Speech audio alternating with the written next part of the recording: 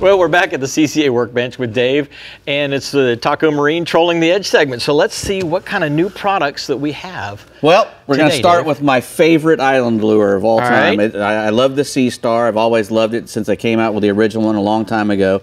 This is the Sea Star with the new octopus skirts. They have rubber skirts. If you realize, if you remember, most island lures come with the nylon hair skirts. Right. But this is the new ones with the rubber skirts. They're called octopus skirts.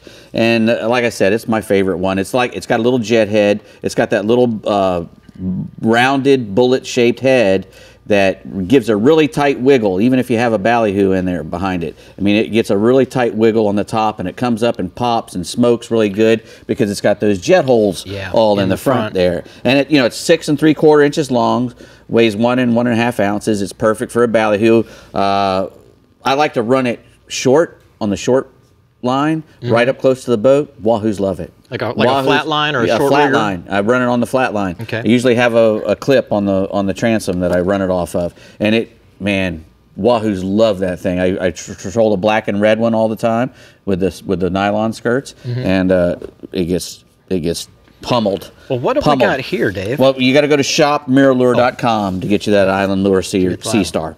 Next, we got the spool mount leader holder from Sea Sucker. This has a built-in spring tensioner right here, so you put your leaders on here and you suck this thing down, and you can have 3 different size leaders on there. Put your leader spools on there. Okay. It's got a 4.5 inch Sea Sucker vacuum holder, and it keeps it where you want it. You can do it horizontal or vertical. Off the side of the console or on the top. You just pop that thing down, suck it down, and it will not move. Yeah. And you can put you can put a big size spool in there as well. So that spring tensioner keeps everything tight, so it doesn't go spinning out of control. Your leaders don't go flying around all over the place. Everywhere. And you can just pull off up to 3 different size leaders on there. So perfect. Sea Sucker. Seasucker.com to get one of those. Next, we have the top shelf marine products. This is the Battle Wagon bucket.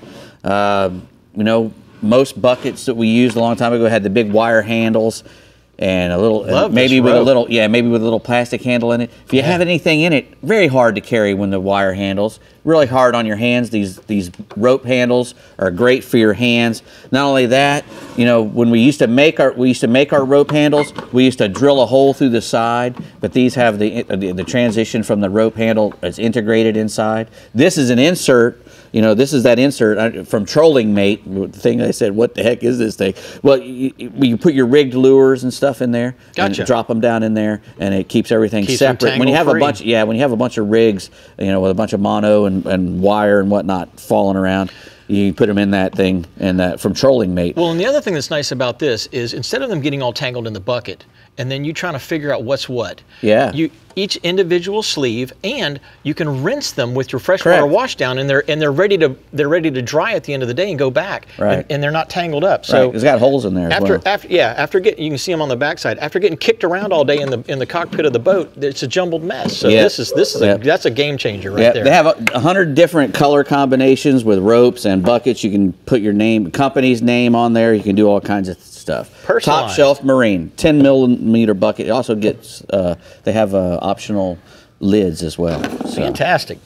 Next, we got the Daymaker Lure by FishRazor.com. It's designed for tuna fishes. It kind of swims like a cedar plug.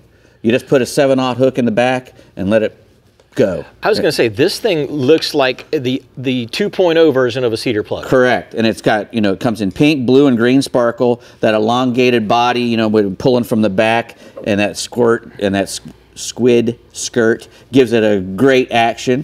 And it's, if you can also order it rigged. You can either get it by itself like that, or it comes rigged on a 200-pound leader with a 9/0 needle eye hook inside of it. And where do we find those, Dave? FishRazor.com, R-A-Z-R, razor. FishRazor.com. Well, Brie, we got all kind of great new stuff. Squid skirt position. It's hard to say that.